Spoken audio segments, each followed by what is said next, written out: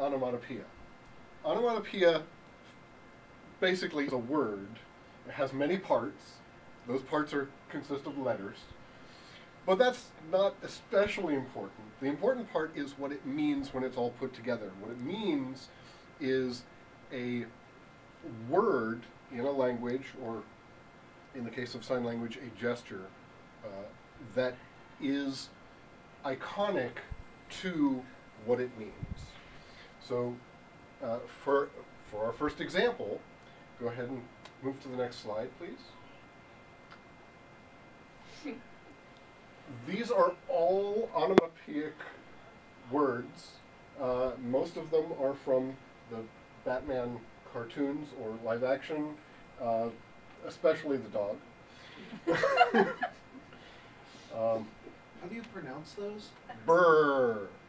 No. The top list. The top.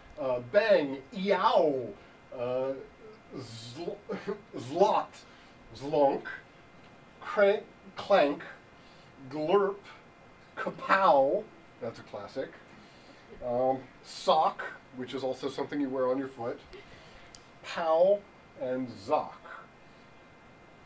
And apparently this is taken from a website called the Batman Message Board. Do you not pronounce the exclamation points when reading that name? You can, but I usually leave that up to comedic pianists. So if you would move on to the next slide. There are a lot of different onomatopoeic words, as you can see. This is even a greater list. And some people object to them if they're spoken too loudly. But you can usually solve the problem by sticking your fingers far enough into your ears to pierce your brain. And that will put you out of your misery if you are in fact miserable. Shall we next slide, please?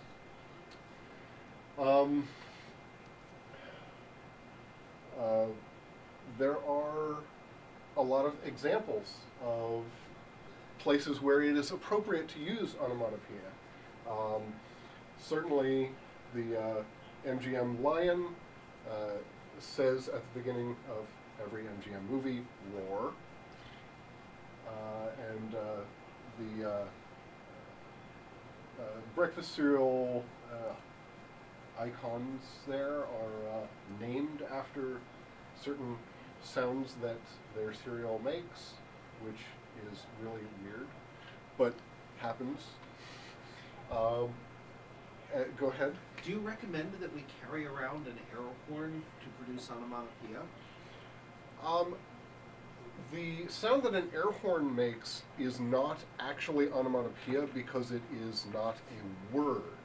However, if you were to come up to someone and pretend to whisper in their ear and then shout really loudly, brap, that would be onomatopoeia. So no, don't carry an air horn, just shout in people's ears.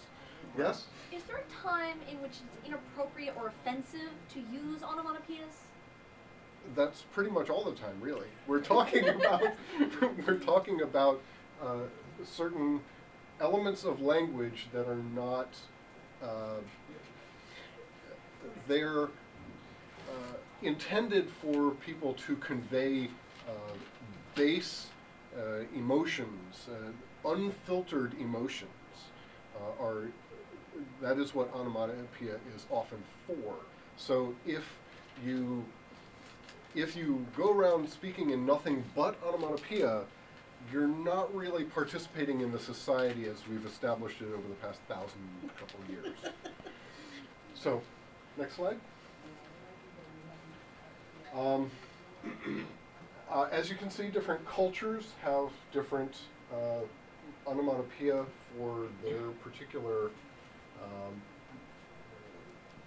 pigs. And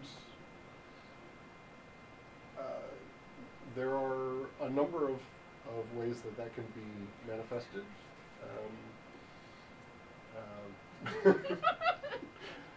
That particular board did, in fact, have it coming. Could you? I can't quite make out all the different languages that the pigs Oh, are speaking. I'm sorry. Oink is English. Hunk is Albanian. B is Japanese. Gruns, German. Knorr is Dutch. And Nof is Swedish. And yes. The Dutch one, I'm not really getting the connection to the pig sound. Could you say it in a more piggy way for me? Nor? No, that's it. I am not actually Dutch, so I don't have the proper accent. Nor do I, unfortunately, have the Swinish accent. Why doesn't your slide take into account bilingual pigs? The pigs themselves are not especially bilingual. It's the ears of the people in those different countries that hear them differently through the filter of their native language. So, for example, deaf people don't actually hear the pigs grunting or expressing themselves in any of these ways. They just see the pig going like this, because that's what pigs do in sign language. Is this the official sign language for oink? That's the sign language for pig. Oh. What is for oink? They don't have a sign for oink because they don't hear it. What about Knorr? They do. Oh. Next slide.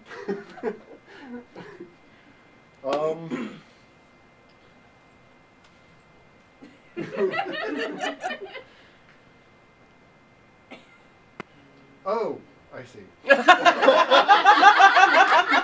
Yes, I inserted this slide at the very last minute and then forgot that I had done so because I was really will not say exactly what substance I was on at the time.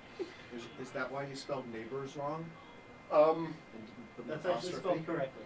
Yes. Before you accept it, proceed, accept as in A as in No, it's neighbors away. N-E-I-G-H. It's N-E-I-G-H. No. It's like a horse. Except in that word. Before It's you No. accept after That particular neighbors sounded is like spelled A as in correctly. neighbors. I was on a substance that I will not currently name. So the quiz is to identify what animal makes each of these sounds. Since we're not actually writing these on paper, why don't I just have hands from the audience? Would somebody like to tell me what animal makes sound number one? It's that guy. Probably That guy Not makes the sound. N-I-E, it is N-E-I. You're wrong. Number two, hands. Hands. It's a blue and The black lady in neighbors. purple who just walked in. Would you like to answer number two, please? Yes. You're incorrect. Number three. Yes, I saw your hand. Oh no, I was scratching my head. But that's the wrong answer. Number four. Yes? Hotty, hotty, hotty, ho! No, that is wrong. Maybe you guys should look at your neighbor's paper. You should definitely. Number five. Anyone? Hands? Number five? Number 5 does not exist. You're close, but not quite right. Number six. Yes? The woman in yellow? Frogs? You're also close, but not quite right. It does start with an F, though. Number seven. Anyone? That's the sound, that's not the animal that makes the sound. Yes. Is it Old MacDonald? No. Oh. I know number 8, it's Werewolves of London. Unfortunately, you are all wrong. The answer to numbers 1 through 8 are all the fox. Oh. That's the sound of fox. Next slide, please.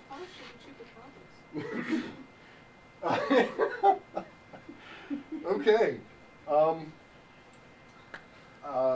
This is the previous slide was about fox sounds. The one before that was about pig sounds. This one is obviously about cow sounds.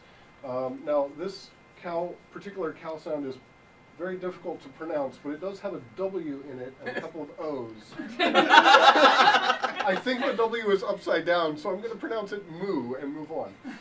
Yeah, that cow should be flipped, then it would say moo. Close enough. This cow is having a more mathematical time of it, or possibly Greek. Yes? What do Dutch cows say?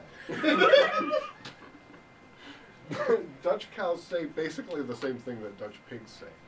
Is it not true that all Dutch animals actually say knor?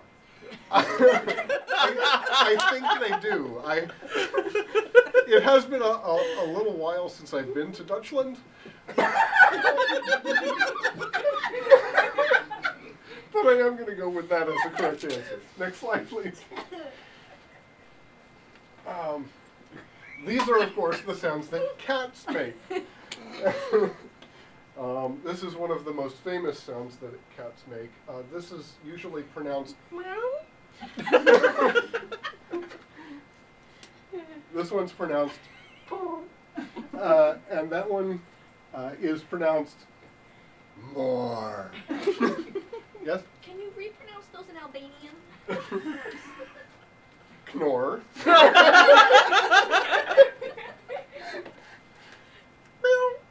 And more. I haven't actually read the top part of this slide, so don't ask me about that. Next slide, please. Oh, this is a long one.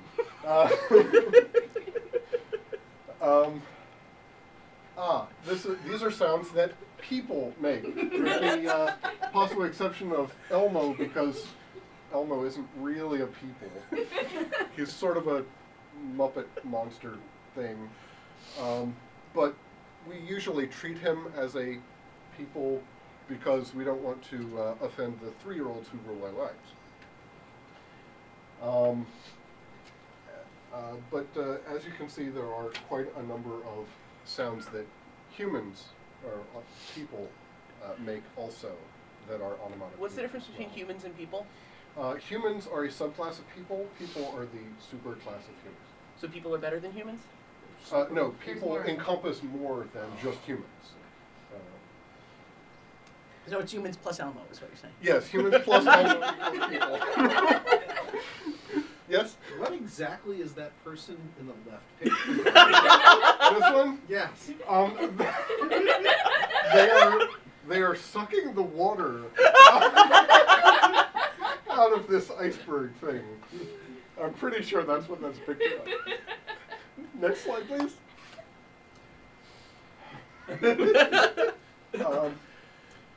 Yes, so if you can find the plumber in this picture, you're a better man than I.